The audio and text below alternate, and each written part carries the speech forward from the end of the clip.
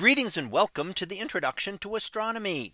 One of the things that I like to do in each of my introductory astronomy classes is to begin the class with the astronomy picture of the day from the NASA website, that is apod.nasa.gov/apod.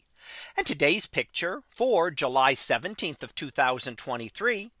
Well, it is titled Shells and Arcs Around Star CW Leonis. So what do we see here? Well, here we see an example of an unusual star. Now it's a variable star from its naming, and it is one of the stars in the constellation of Leo the Lion. It is actually the closest of the carbon stars, of what are known as carbon stars. So what is a carbon star? Well, first of all, it's not a star made completely of carbon, as you might expect from the name. It is a star that has an excess of carbon in it. Not a lot. The star is still vastly made up of hydrogen and helium, as are all stars. But it does have an excess of carbon. Now, they're also very large, giant stars. And it is possible that they are bringing up carbon that is produced in their core too closer to the surface that could lead this to being enhanced.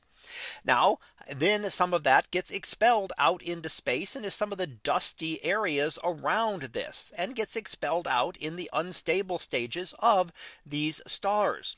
So the stars, the outer layers, can get expelled out. We can push some of this then carbon and other carbon compounds out into space. Now, as we could guess from this, it's not something that happens all at once. It seems to happen in stages. So it's a relatively regular process, in that there are times when the star is unstable enough and expels some of these outer layers out into space. Now, why is this important and interesting? Well, carbon is, of course, what life is based on Earth. And where does carbon come from? Well, there was no carbon formed in the Big Bang. In the origin of the universe, it was only hydrogen and helium, and all heavier elements were formed through various different stages of stars, and in fact formed in the centers of stars, or through massive supernova explosions, or even through mergers of very massive stars. So that carbon that makes us up could have been in one of these types of stars in the distant past. So if you think about it, it was actually at the core of the star being formed from helium fusion, where helium atoms are fused into carbon and then eventually dredged up to the surface and then expelled out into space. And over a billion years or so, that material will eventually become part of the interstellar medium that will then allow future generations of stars to form.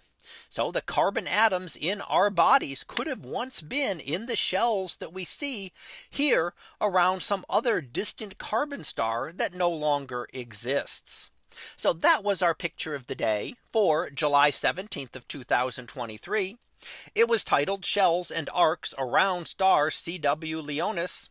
We'll be back again tomorrow for the next picture, previewed to be Telescopes and Sky.